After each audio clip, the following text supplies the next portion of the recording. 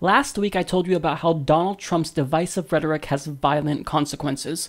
Well, America's Voice has tracked instances where Donald Trump, his supporters, or his staff members have either incited violence, harassed, or have inspired hate across the country. And what they found is absolutely devastating. It confirmed what we suspected, that Donald Trump has inspired hate across the country. So let's look at this.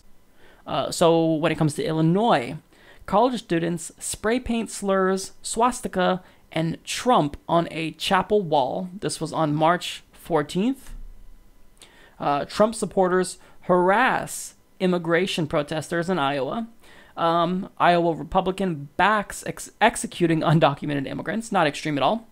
And also high school basketball players targeted by degrading Trump chants. Getting to Kansas, Latino Muslim students attacked by Trump fan. Brown trash go home is what they said. Getting to Missouri, outside of a Trump rally, Trump supporters hurled racist, homophobic slurs at protesters.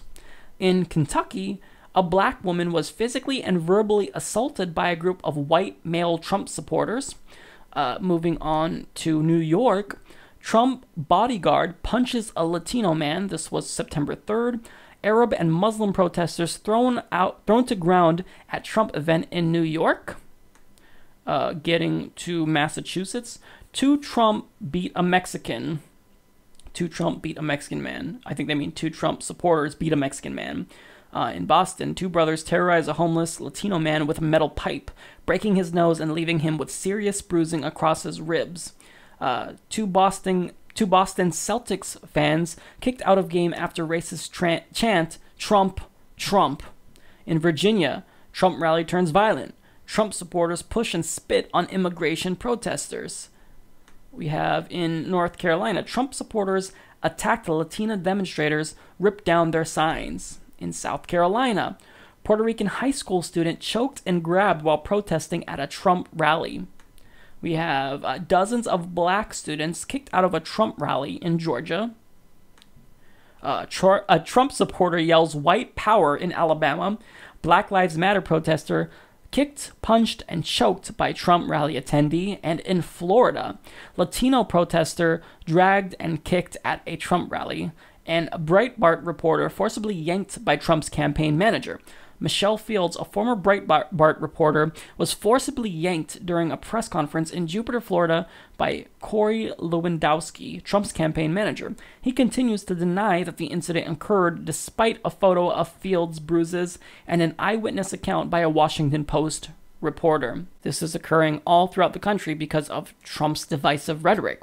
If a candidate doesn't try to tone down the violence and actually incites violence by telling people to punch protesters and kick them out and whatnot, that's really scary. The problem is that for the history of the United States, presidential candidates have always dealt with protesters. You can't blame this on the protesters. Now, I don't agree with them going and disrupting Trump's rallies and doing violence, but they do have a right to protest. It's called the First Amendment. You have your First Amendment right to assemble, but they also have their First Amendment right to do a counter-protest to a Trump rally. You don't have the right to assault them and actually cause physical harm to them. Trump is inciting not just violence, but he's encouraging hate across the country. And Americans love Trump, many of them, because now he made it socially acceptable to become overtly racist again. And when you say that Trump is using racially insensitive language, his supporters will retort by saying, well, how can you say that he's racist?